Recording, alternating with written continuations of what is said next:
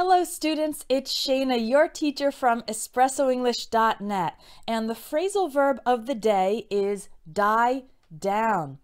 In the month of February, I'm teaching you a new phrasal verb every day.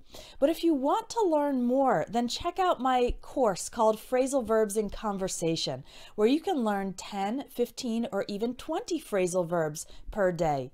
You can click on the link in this video or in the video description for more information about the Phrasal Verbs in Conversation course. All right, let's learn what die down means. Here are the three possible definitions. And as I describe the situation, I want you to guess whether die down means A, be ignored, B, become less intense, or C, make a sacrifice. You can post your guess in the comments. So last night I was trying to get to sleep, but my neighbor was having a party and they were playing some loud music.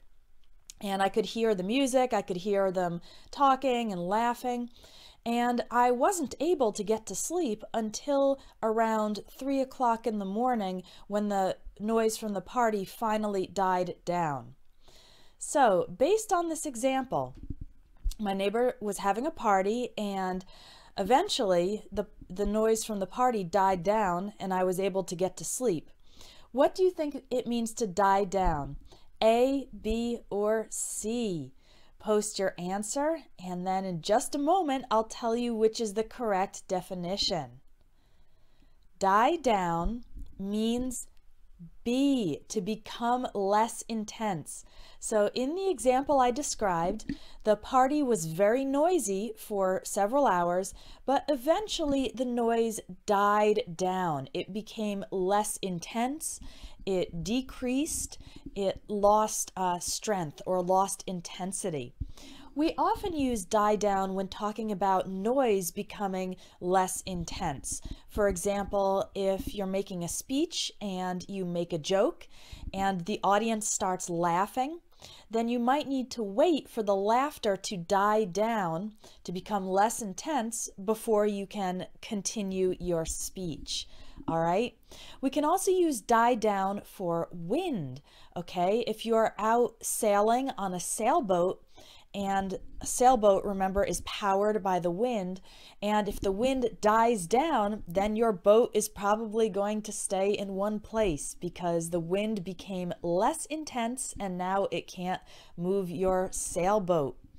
Die down can also be used when it comes to excitement, protests, controversy.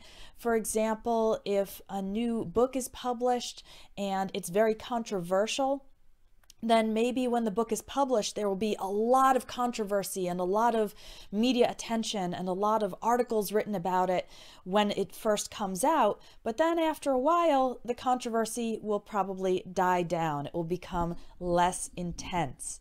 So now you know a few situations where you can use the phrasal verb die down.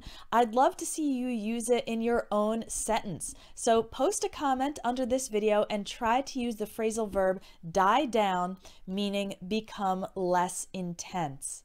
Again, if you'd like more information about the Phrasal Verbs in Conversation course, or if you'd like to sign up today and start learning a lot more phrasal verbs, click on the link for more information and you can also take a free sample lesson. That's all for today. I'll see you next time.